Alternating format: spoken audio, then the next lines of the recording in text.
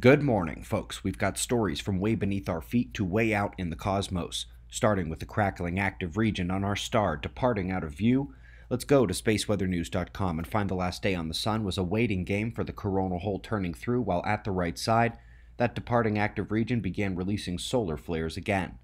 Still in C-class range, but yet another sign that our star has some juice left in the tank as we await the cycle turnover later this year or next. These are now firmly pointed away from Earth, but the GOES satellite does still pick up the X-ray signature as long as you can see the flaring action. Solar wind up next, anemic.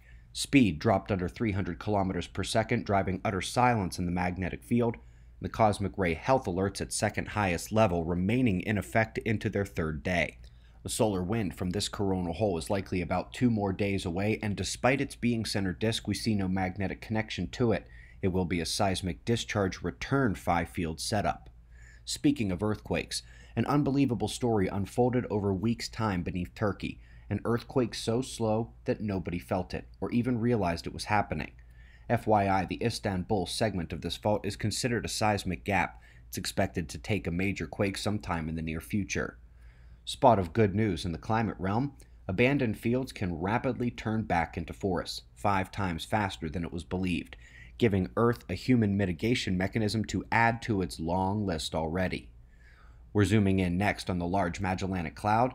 It and its smaller sister are the largest and most well-known satellites to the Milky Way, and today we learn that they play by their own star-making rules. Their metallicity gradients from nucleus to outer region differs from the greater Milky Way, and that has allowed its fledgling star formation to skyrocket as the Milky Way has settled out of its turbulent teenage phase and gotten a real job. Up next, a bit of fun. For those like me who dream of space industry or starting a benign version of the Wayland Corporation, the artificial land and other items needed to support a generational craft with modern technology has been broken down, and it's looking like about a half a kilometer square is going to support 500 in perpetuity, provided vertical farming is incorporated. Last, but certainly not least, there's a terrific paper that hints at plasma universe cosmology. The thick disks we see of the galactic form, including spiral galaxies like our own, has always thought to be the result of a massive accretion during the activation of the galactic nucleus. Now we find that is not the case. In fact, no galactic disk follows those rules.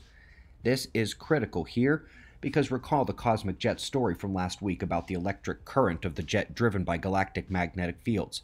That current is perpendicular to an electric plane, a sheet field that is activated by the current at the nucleus point and condenses, energizes, and Markland convects the galaxy around it. Folks, there is just today and tomorrow to register for Observing the Frontier 2019. We have to give numbers for food, your seating, etc., so we are less than 48 hours away from the end of registration. otf.cells.com. We greatly appreciate your support. We've got wind maps followed by shots of our star to close. We'll do this all again tomorrow, right here, but right now it's 4:35 a.m. in the new Valley of the Sun. Eyes open, no fear. Be safe, everyone.